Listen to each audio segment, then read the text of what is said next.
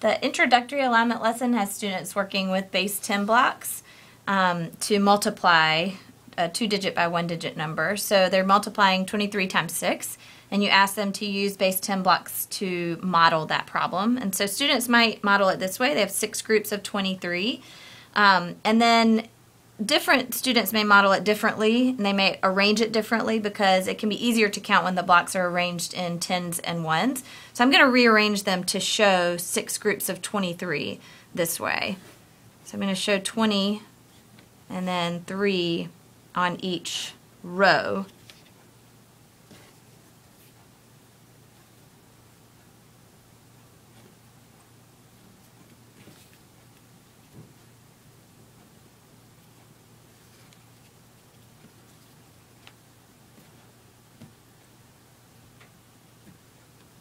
So you can see then that I have 1, 2, 3, 4, 5, 6 rows of 23. So I've modeled it this way.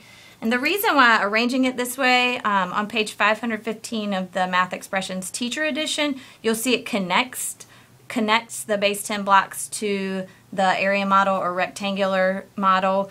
And so arranging it this way will help them to move into the area model. It becomes a smaller step because they're now then creating a drawing of this concrete approach that they've just done the day before. Students are essentially going to create partial products and use a divided rectangle to help them keep track. So I'm going to show that now with the same problem. And note that the area model is also called rectangular array. It's called the rectangle model, rectangle sections. All those terms are used interchangeably, and they mean the same thing as far as how you're going to work with students. So in this, I'm going to draw a rectangle to show my partial products, and I'm going to split 23 into the 10s and 1s. And so now I have 20 plus 3.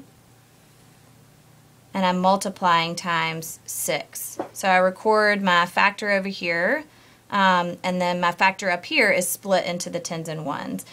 And so now I'm going to multiply each partial product. So I have 20 times 6, and I'm going to write that here, and that equals 120. And then here I'm going to write 3 times 6 because I'm doing my 1s times my 6, and that gives me 18.